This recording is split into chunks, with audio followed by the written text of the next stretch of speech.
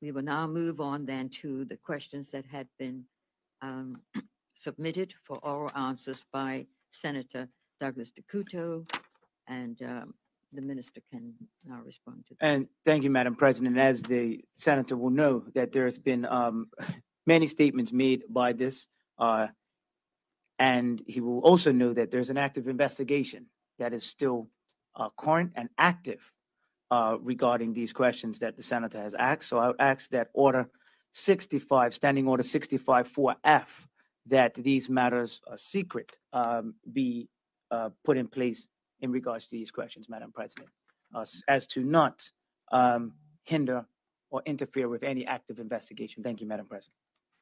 Thank you, Minister. Senator DeCuto, the minister has given his ruling on that. It's an active investigation. Thank you, Madam President. I obviously can't Yeah, you can't comment debate. on that, but you know, the minister must understand that the government's refusal to confirm or deny about this, Madam President, ransomware point of order. would lead Point people of to order, Madam infer that President. it must be. There is a point of order. What is your point of order, Minister? I've asked that you, Madam President, respectfully rule on the order, on the standing order that I've stated in regards to these questions, and I don't think it's appropriate in the standing orders of the Senate for the senator to decide that he would like to launch into a debate on this topic, which is extremely delicate at this stage, Madam President. I think it's out of order for him to do such at this time. Senator DeCuto, the minister has indicated that this is an active investigation, and therefore the questions will not be. Senator DeCuto? Thank you for your indulgence, Madam President. I would note that the first question refers to any attacks over the Madam prior President, 3 he's years. going into the questions that I've Minister. respectfully asked that we go to standing order 65 4F, and he's now going to read out the questions. No, That's wholly inappropriate, Madam President. I'd like to confirm the minister's view on the question, if I may just elaborate, and then he could confirm my understanding of what he's saying, Madam President. Would that be permissible?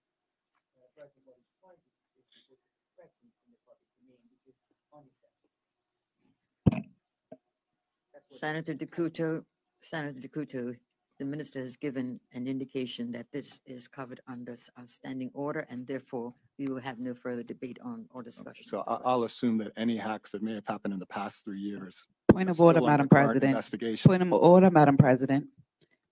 Senator DeCuto is still pretty much reading the questions that the minister has said we're putting Senate Order 65F in place. I think we should move Senators, on, Madam President. We will move on. There will be no further discussion on the question.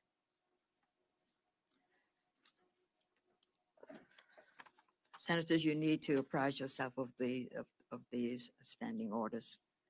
When a standing order is highlighted, then we have to adhere to the standing order.